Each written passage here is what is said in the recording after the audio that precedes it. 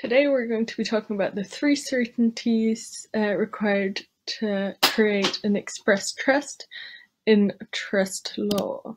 More specifically, we're going to be learning about the certainty of subject matter.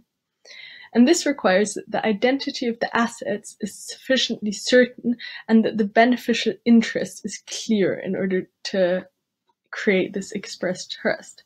And this, as you can imagine, is easier when the asset is transferred because it is clear which asset must be held on trust. This is more difficult when the asset has not yet been transferred, as is in the case of testamentary trusts. So if there are ambiguities to the will. So we will be going through the case law, and we will be starting at Spranger versus Barnard in 1789. In this case, the wording used was the remaining part of what is left. And the courts held that this was too vague to identify which asset the trust should concern. However, it is very important to note that if everything else, every other provision of the will, is stated as a sum, then saying what is left is definitive enough. So this problem of ambiguity that arose in Spranger only arises when it is unclear how the rest of the will should be divided, and one cannot simply calculate what is the rest.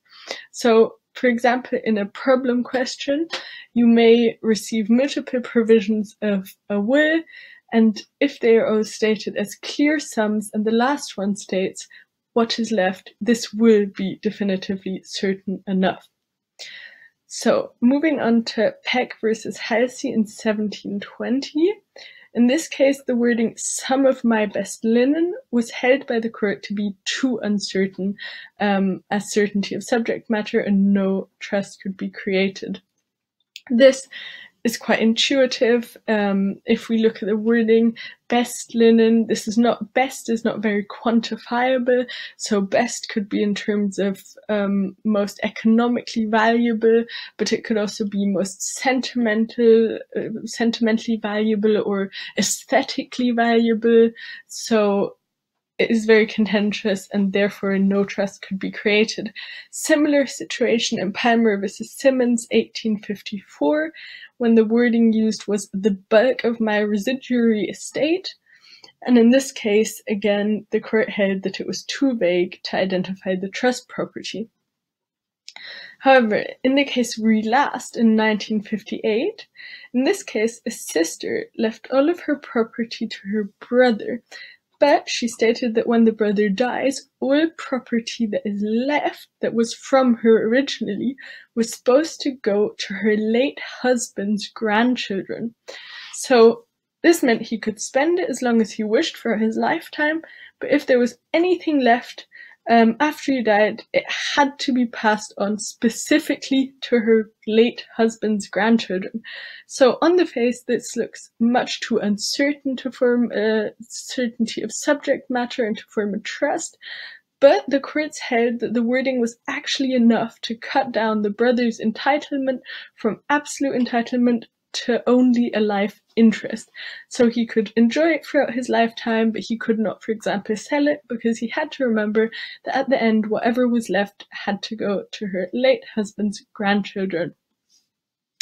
However, important with this case is to take into consideration that when the brother died, he did not have a next of kin. He didn't have people who would have inherited under his estate, and he also did not make a will. So therefore, his property would have gone bona vacantia back to the crown. So we have to take into consideration that this would have affected the court's decision. But nevertheless, the ratio was that in this situation, his interest was cut down to a life interest. So next, Curtis versus Ripon, 1820. In this case, the courts considered the possibility that a person is intended to be trustee of part, but also to receive another part of an asset as a gift. So in this case, a widow was given all of the property of her husband, who died, sadly, and This was subject to a trust that stated, use the property for her spiritual and temporal good, and that of the children, remembering always according to the Church of God and the poor. So it was held that it was too uncertain which part was hers as an absolute gift and which part was for the children and the church and the poor under this supposed trust. So the rule here was that because she did have undoubtedly a benefit and that she was supposed to receive part as an absolute gift, it was held that she would receive the entire property as an absolute gift, which meant that she could use the property in any way she wished and she would not be bound technically to consider the poor and the Church of God except for her moral obligation towards her husband, not anything legal. So, moving on from this case to the case of Doyley in 1735, this case states that when it is not apparent how assets shall be split, the equitable maxim, equity is equality, takes charge, and this means that the assets are split equally. So this means that a fixed trust will arise. The trustees in the case will not have a discretion as to how to distribute the assets if the testator has not stated any discretion, and equity states that every person entitled should receive the same amount. This makes sense. So moving on to Boyce versus Boyce in 1849. This was a more complicated case. So in this case, 4 houses are left on trust for Maria and Charlotte. Under the rules that Maria is supposed to choose her favorite house, and then Charlotte gets the other 3.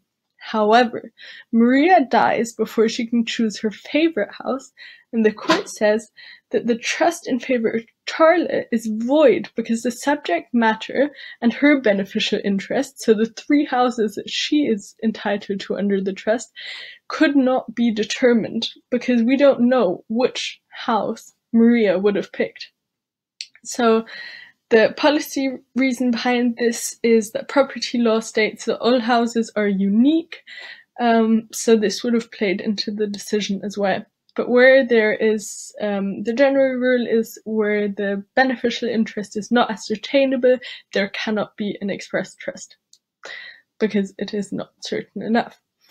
Moving on to Rigolet's will trust in 1965.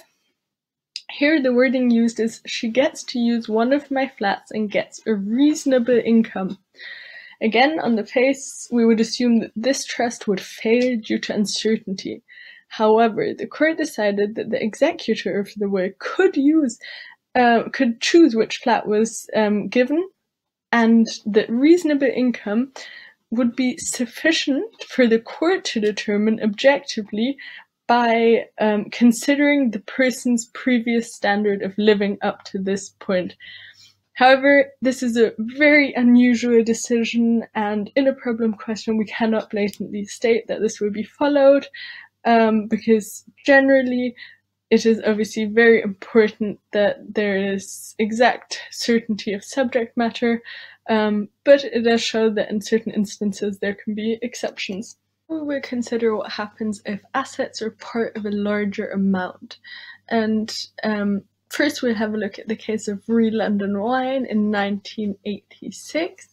So in this case, a wine dealer told customers that wine bottles they were buying were held on trust for them, but the wine was never separated from the rest of the stock.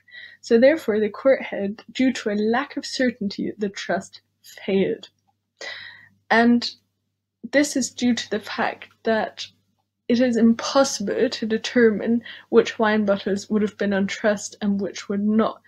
Even if it said that 50% of the wine bottles were on trust, then it could be 50%, so half of each wine bottle being on trust. It sounds illogical, but it is simply impossible to determine which parts would have been on trust and which would not, and there would be problems, for example, if some of the wine bottles had gone bad, or some had been stolen, it would have been impossible to tell which wine bottles were stolen or bad, and therefore there was lack of certainty.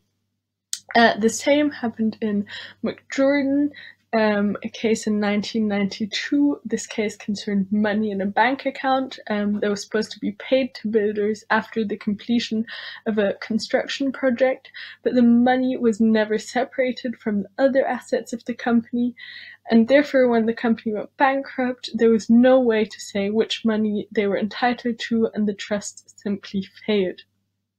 However, there is a very deeply problematic decision, which is Hunter versus Moss in 1994. And this case concerns shares. So, in the case, a shareholder declares that he will hold 50 of his 150, so a third of his shares, on trust, but he never identifies which shares. And he also does not separate them, which he should have done by new share certificates. So, the Court of Appeal, however, holds that the trust is valid, although he does nothing to separate the assets in question. And it contrasts McJordan heavily, because you would think that money is also all the same in that respect. So overall, this case has been subject to much critique, and other common law jurisdictions have also not followed Hunter versus Moss, but the UK has. So in the UK, a bulk of intangible property, such as shares, does not need to be separated in order to be held on trust. So one may think that this is a good decision because intangible property is usually synonymous, but we have to remember that this does not always hold true. So, for example, if after the trust is set up, it comes out that only 50% of the shares were legitimately transferred and the rest were illegitimately transferred, there is a huge problem because we don't know which ones were and which ones were not. And it is important to remember that where there are different types of shares or from different companies, Hunter and Moss will not apply. So it only applies when the shares are the same type. So lastly, what happens if there is no certainty of subject matter? If there is lack of certainty in regard to the subject matter, the trust will simply fail. What happens when the trust fails? The property returns to the settlor or his estate, if it is a testamentary trust, and it will result, go on resulting trust back to the estate or to the settlor. So thank you very much for listening to me today. Don't forget to follow me on Instagram, legally.blonde.laura. I'm also happy to answer any questions you may have in regard to this topic.